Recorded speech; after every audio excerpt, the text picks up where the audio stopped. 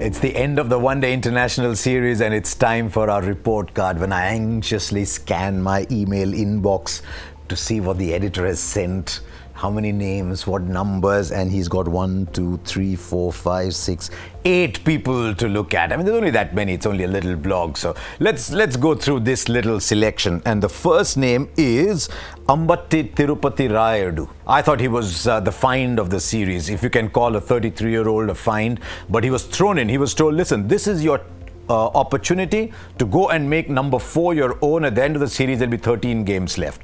You want to be on that flight to the World Cup. Here you are, number 4. Go and take advantage of it. What did Ambatti Rayudu do? He scored a century in 80, 81 balls. He got another big score and he finished with 217 from 4 innings, averaging 70, strike rate 100. If you tell someone go and make that spot your own, you cannot ask for more. For his extraordinary attitude, his ability to bat anywhere, Ambatti Rayudu gets 8 out of 10. Now let's go on to another recent master of India's limited overs game, but who struggled a little bit here. With Shikhar Dhawan, you never know. When Shikhar Dhawan gets it right, he just peels off runs, occasionally peels off hundreds. When he's not going that well, but you couldn't really tell if he was going well or no, because when he got those 30s, he was looking like the usual. Shikhar Dhawan is going to go on and get big scores, but by his own standards, up at the top of the order, what did Shikhar Dhawan do? He made 112 at an average of 23. He looked good at times. 5 out of 10 for Shikhar Dhawan. Then let's go on. A player I was very excited to see, because India don't normally do left-arm bowlers very well. There was a time when you had Nehra and Zahir and Irfan and RP, and then all of a sudden we said, right, we've had enough. And then now Khalil comes in. I'll tell you what I liked about Khalil Ahmed. Initially, he was just banging it back of a length, and you thought, nah, I mean, at this level, you bang it back of a length, people are going to find ways to play you. And then the ball started swinging, and then he picked up those 3 quick wickets. He picked up wickets after that as well. What did Khalil Ahmed finish with? He got 4 matches, 7 wickets, economy of 5.34, wicket taker, very impressive, 7. For Khalil Ahmed. How would it be great if he can go on and make it 8. Now let's pick some West Indians. Let's start with Shimron Hetmyer. I saw him play in this. I saw bits in the CPL. I saw him play in the Test matches, and I thought there were 2 players by the same name. He was fantastic in the CPL when he was playing those big innings, and then he came in the Test matches and you thought, why? Does he really not want to be here? We discovered that when the one-day started, what a player he's going to be. But then with the West Indies, you never know if they will develop. So let's see from what we had today. Shimron Hetmyer hit 259 in 5 innings, strike rate of 140. When he did well, the West Indies did well. When he didn't do well, the West Indies didn't do well. And because he was this leading indicator of the West Indies' performance, I'm actually going to give Shimron Hetmyer an 8.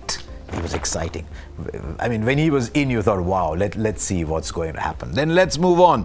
One of the most experienced players. I remember writing a piece on Marlon Samuels back in 2002. And then he came to India in 2002 as a T20 player. You talk of the Russells and the Bravos and the Gales and everybody else. In the big games, it's always Marlon Samuels. What did Samuels do here then? 64 runs in 5 innings, just the odd flash here and there. I know he came and bowled a little bit, 3, maybe 4. Okay, let's bow. Let's give him 4 to Marlon Samuels. Moving on, Jason Holder. I must little disclaimer, call it what you will. I like Jason Holder.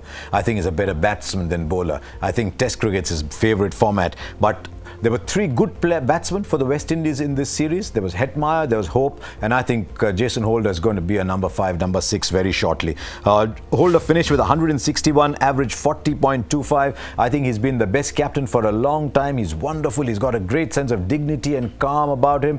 Gets the most of what is not really the most wow team in the world. Jason Holder gets 7.5. I couldn't make up my mind between 7 and 8. 7.5. Which leaves me with 2 players I was hoping they'd be in the list. So we'll start with the first of those, Rohit Sharma. When Rohit Sharma starts to bat, you just go, wow. And Rohit Sharma made 389 at a strike rate of 119, an average of 129. I mean, apart from a game or 2 when you just thought, listen, Rohit, that is Rohit Sharma. But Rohit Sharma was fantastic in the series, and he'll get 9 out of 10. And there's some of you I know will think even 9 is a bit harsh. And so I'm going to end with something even more than 9, and that was the captain. I sit so often here to do this series review. And I always have Virat Kohli at the end because I'm still making up my mind. How do you give more than you've already given? What do you do with Virat Kohli? 453 runs. When he got an edge on 16, we said, oops, does his bat have an edge too? Because that is how he batted in this series. Virat Kohli was batting like a man among children. I'm not saying the other players were children. The gulf was that wide. He just didn't look like he was going to get out. I'm talking of the gulf between batsman and bowler, not batsman and batsman. 453 runs, average 151 because they just couldn't get him out. Strike rate of 113, did everything. I'm thinking, what marks to give? 9.5. There we go, just because I had one outside edge. 9.5 to Virat Kohli. I'll tell you what, between Rohit Sharma and Virat Kohli, when they bat like that, they make it just absolutely great fun. So 9 for one and 9.5 for the other.